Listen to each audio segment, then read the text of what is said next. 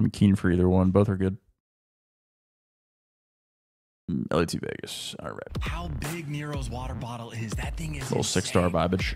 The man is hydrated. Little new map VOD sesh. Sure. Record, the desk touched on it. It was sure. 79 in stage 2, so about 50-50. A perfectly, like, maybe not strong team, but they can get the job done. And all right, LAT have good side, so they can have the luxury of just sprinting out to the hill. Because that's what good side means. Clear skies over 6-star and a clear hard point after the LA Thieves get absolutely wiped out by a nice opening salvo of grenades there from the members of Vegas. Good shot. That's on Joe. He's been playing good COD. Looks like that Challenger's stint definitely helped him out a little bit for sure. Geo just too hot to handle.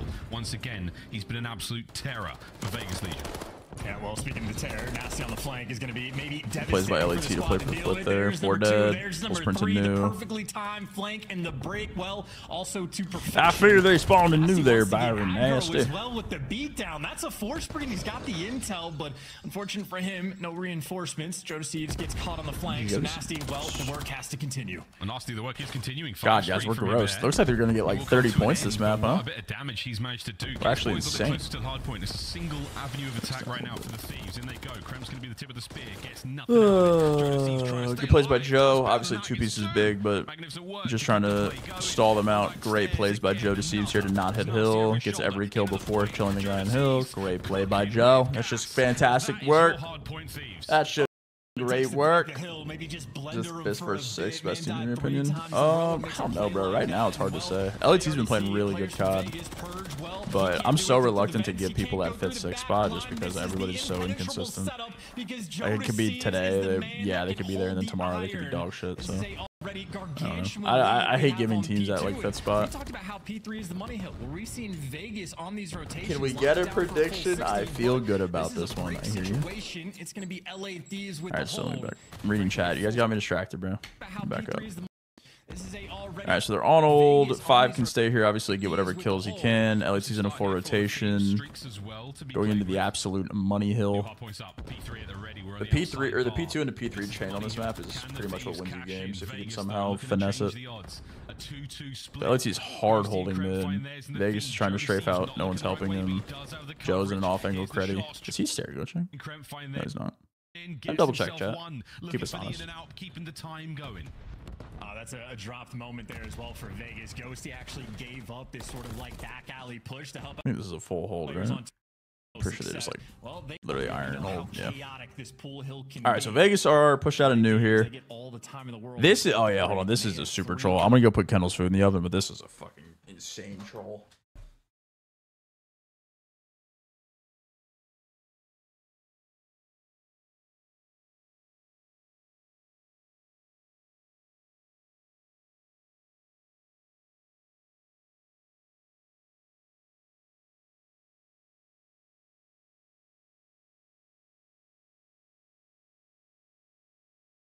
All right, so who was it that ends up not going to the back here? Is it Purge? Okay, yeah, this is what we went over on the flank too. This should have me tweaking. So you have Geo in the back. Wait till he gets situated here. All right, you have Geo in the back. You have Nero literally pushed to the depths of mid-map to see the long cross here. He's not exactly like seeing it, but he has info on pretty much all of lobby, and one has info on all of long. There is nothing here. So, as a professional Call of Duty player, you must deduce that they are going to be here. So the fact that instead of 1 Dylan like refilling to pick up statue pinch, 1 bumping hill, and 4 playing inside white, or even like running out to help up here, the fact that Geo was back here, knowing this isn't even a guess, knowing that they are going to hit him from the back, and he dies without Purge moving is insane. Like, 1 is literally looking at wall here. Like, shout out Dylan Attach. Love Dylan Attach. Great guy. If Nero sees nothing and they're on old, brother, they are not hitting front. Like, Geo's in war. No one's moving. Geo's in war and no one is moving, dude. Like, even like a Nero repinch here, the timing is kind of chalked, but like even here, hit mid. Just chase mid. There's no incentive to stay mid in this situation. You know this guy's off old. So the majority, you know, at least 2 people are going around minimum because you're gonna have a team push. These are good guesses that you can make as a Call of Duty professional. So you know 2 are gonna be going to the back. There's no incentive for Nero to stay mid here because Dill can pick up the guy late playing off old whatever time because Dylan has like 5 or 6 seconds to react to this guy from getting to old to getting to you or hitting long. So Dylan has guaranteed info here. So Nero, either if Purge isn't gonna make this play to help him, Nero has to repinch the back. Because I think coming and playing through front here is like you can kill this guy off old and you can also hold through front, but I think letting them get to the back for free and getting like into white now is insane. Because if you have the back spawn and you're playing from the front, once you get into white as the team trying to break, that's when everything becomes like 10 times easier. So I think like just the timings are all completely here. And the reason I wanted Nero to pinch mid there instead of just holding through the front, which is also a fine play, I think pinching through the back is just a pure min-max play because then 2 would be blocking because he died first. So Nero would have basically free kills. So he would literally, like the timing he would have, he would be running through. He'd be like right here by the time that these guys run through and he just shoot them all in the back. He doesn't even have to hit it to block either. He can just literally just kill 1 or 2 and then run back away and hold for the exact setup. It's literally like a perfect min-max kind of play. Because like now there's iron, which is also fine. But I think you definitely had options there since Purge didn't make the play that he should have. It's like now they gets back down, they get slid out on, they get instant broke. Yo! Fuck you, dude. God, CDL is cooking me with ads today, dude. How many ads do you guys need, man? God damn. Holy shit. Is this how many ads y'all watch when you watch my stream? Holy for the moment earlier on. Well, now it's crazy. his opportunity to get the cruise, and while I'm faded, Kremp and the LA Thieves certainly are not. Jump up, finish the one-shot kill on it. All right, well, that's my rant about the P3 or P4. Excuse me, that was a horrible play. All guns forward. They took so much time to go on that pinch and set up the break, and again for LA Thieves, BMW M4, but no premium. I don't have an M4. This is without question the best Get your facts straight, buddy. All right, moving on to the best hill in the game. Let's go. For the young Joe Deceives, a team that has a very, very young average age, but they are looking like vets out there now. Where the best hill or the best play on this is to dolphin dive into the hill with your pistol out. What a great play. Oh no. We're not reacting. All good. Oh, that's the dumbest thing I've seen all day. That's fantastic.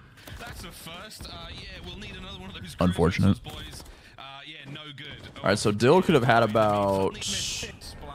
See here for Joe. Okay, so right about now I'd hop in 1, 2, 3, 4, 5, 6, 7, 8, 9. Okay, so yeah, he missed about 10 seconds getting on hill there.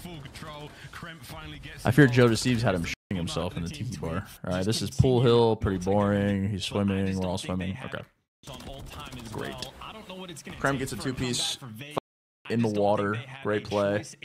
Last guy's in U. Going into a new P1. Most of the time, with like some very small exceptions, second P1s are money hills. I know like first P1s are obviously the break of the game. There's no setup, anything like that. Majority of the time, with a few exceptions over the years, money hills are second P1s. Most of the time, they're very, very easy to hold. So, I think for sure LAT have a pretty good setup here.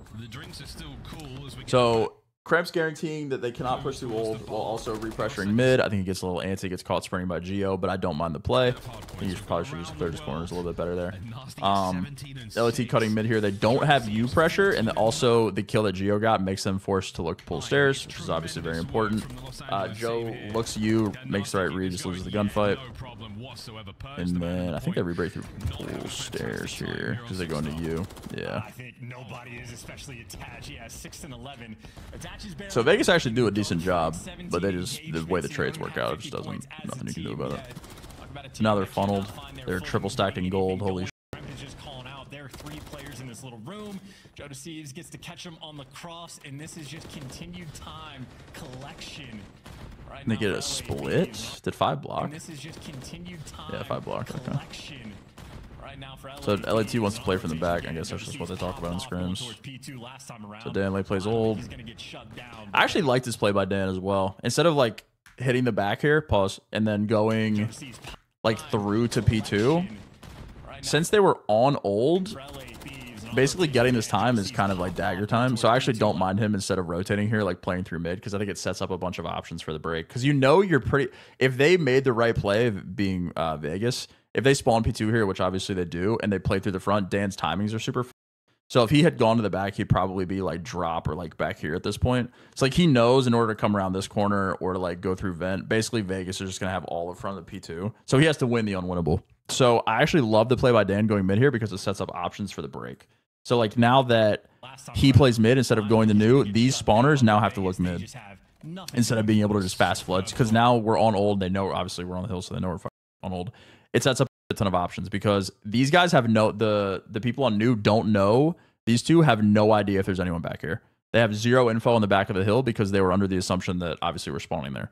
So these guys have to slow play. They can't push out. They can't take any like insane fights because if they die with their boys back here, it's a super troll. So they have to conserve their lives. Dan playing old here actually is a great play because he slows down these guys as well.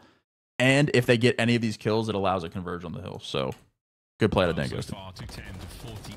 So he kills Nero trying to cross because he's trying to get to his boys. One has to play the most conservative off angle of all time because he has no idea how many people are in the back. It allows both of the LAT spawners to run up, and Dan's killing these guys off hold. What a play, dude. It's inspirational work. Now they're all dead. Now they push out. Doesn't matter. It's break. That's good work. This could be game right here and now. And he's going to clear out the back spawns as well. Make sure no funny business. Checks that. Now it's all guns forward. Kremp loses his one by Vance. And, well, Vegas winning a few. I fear we're heat checking. Opportunity to get nearby. Jodeci is, though, waiting in the wings. I'll trigger up. Nades out and about. And just 49 points is diabolical work. And, well, finds it on Geo. And that's the map. All right. What was the... Did they 3-0 him? Well, they must not have. Oh, no, they didn't. They played a Vista. Yes. Vista. Yes. All right. We'll talk about this later. I'm going to take Kendall's food upstairs, chat, and then we'll go over the Vista.